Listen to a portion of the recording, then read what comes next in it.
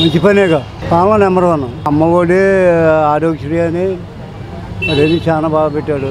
అందరూ చాలా చెప్పుకుంటున్నారు. బాగుంది. మంచిదే కదండి. ఇళ్ళు లేనాటికి ఇల్లు ఇస్తే మంచిదే కదా. దానికి తప్పే ఉందా? మంచిదే పద్ధతి. గవర్నమెంట్ మంచిదిగానే చేస్తున్నారు. పథకాలు అన్నీ బాగానే, రైతు భరోసా బాగానే ఉంది, పెన్షన్ ముసలాళ్ళకి పెన్షన్ బాగానే ఉంది, పిల్లలకి అమ్మఒడి ఇచ్చారు, ఇంకందరికీ తల ఒక పథకం ఇస్తున్నారు. ఇప్పుడు కాపులకి ఇంకా కొత్త పథకం ఇస్తున్నారు. అన్నీ మంచి పనులే చేస్తున్నారు జగన్ గారు. ఇళ్ల పట్టాలు పంపిణీ చేయడం అయితే కనుక మంచి సిద్ధాంతమే. అది ఇవాళది కాదు, ఎప్పటి నుంచో ఎన్టీ రామారావు టైంలో కూడా ఇళ్ల స్థలాలు ఇచ్చారు బీసీలకి, ఎస్సీలకి, ఎస్టీలకి. ఇప్పుడు కూడా ఆ కార్యక్రమం చేయటం మంచిదే. ఇప్పుడు జగన్ గారు మద్యపాన నిషేధం చాలా బాగా చేశారు, చాలా బాగుంది. అలాగే ఈ స్కూల్ విషయాల్లో కూడా అంత క్రితం మనం మాట్లాడుకున్నాం. స్కూల్ గురించి ప్రైవేట్ స్కూల్స్ని నిదానంగా తగ్గించుకుంటూ గవర్నమెంట్ స్కూల్స్ని పెంచుకుంటూ అంటే మా లేబర్కి అందుబాటులో మంచి కార్యక్రమాలు చేస్తే బాగుంటుందని మా అభిప్రాయం. మంచిదే సార్, అది మంచిదే అండి. కాకపోతే ఏంటంటే కొంచెం చూసి జాగ్రత్తగా ఇస్తే బాగుంటుంది అని చెప్పని, ఇప్పుడు ఉన్నవాళ్ళు కూడా లేవని చెప్పనేసి తెల్లకారులే సృష్టించి అలా 2 ఏసీలు 3 ఏసీలు తీసేసుకుంటున్నారు.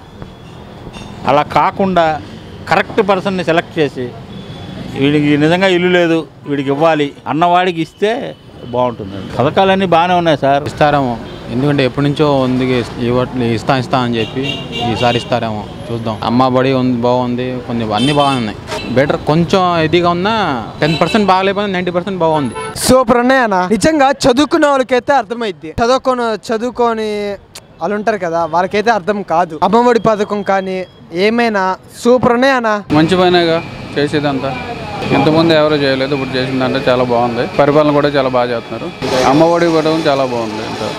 ఇప్పుడు ఆటో వాళ్ళకి ప్రొడ్యూస్ చేయడం, నిరుద్యోగులకి ఉద్యోగాలు ఇవ్వడం చాలా బాగున్నాడు. ఏమంటే ఇది వరకు వచ్చిన ఇళ్ల సంగతి ఇంతవరకు అసలు ఏమీ తేల్చలా. ఇప్పుడు ఇల్లు ఇస్తూ ఉంటున్నారు, బాగానే ఉంది.